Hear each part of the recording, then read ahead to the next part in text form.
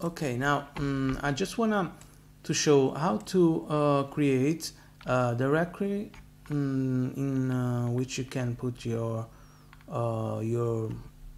Python code, your modules that you can use on your computer, and you can use in everywhere and in your folders to run that your utilities. For example, if you want to transform the file in a folder in PDF, or you want to convert an image in another format or something like that, and you got different scripts, different files, Python files, .py, that you want to use everywhere in your folders. What can you do? You can put them into your side packages, or you can put in any folder that you want. Now I'm gonna show how where I put my my folders. I put them in my local drive, and I call them Py modules. So you see here I got all my different kind of files. For example, we can see there is this to transform GIF, PDF, PNG to PDF, something like that. So when I am in, I don't want to put my code in the folder where I have to elaborate my file, for example, but I want to just use these files that are in this folder Py modules. So let's make an example. Let's go using one of these, for example, PDF maker, and even if it may not work for some reason. And you see I have a lot of PDF here. So if I open my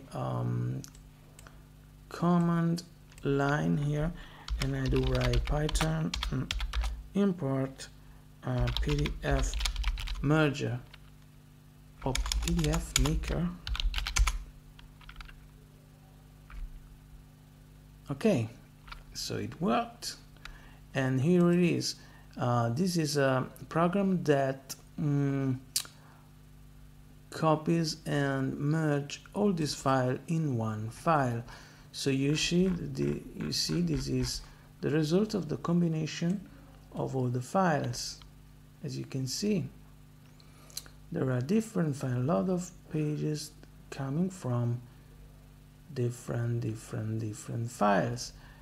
And so how can I, but there is not the Python file here, and so because I got it in my folder, in my drive here in the C disk, and in the, if I find it, let's go in the C and Py modules.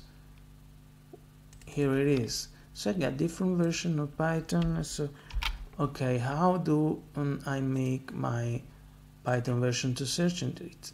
And first of all, I'm going to discover where my Python files are. Usually my side packages are.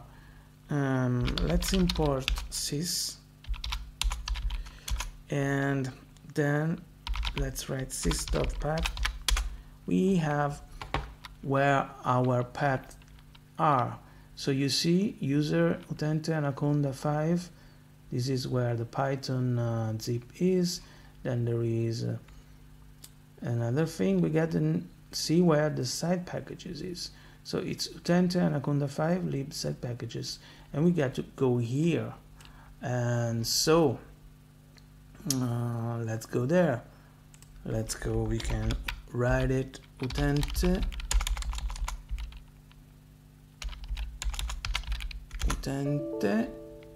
it's not right, utenti, and then utente. This is how it works here. There is then there is Anaconda 5, then there is lib. As you remember, we have seen here the user. We get in Italian, this is not user but utenti, so utenti Anaconda 5 lib site packages.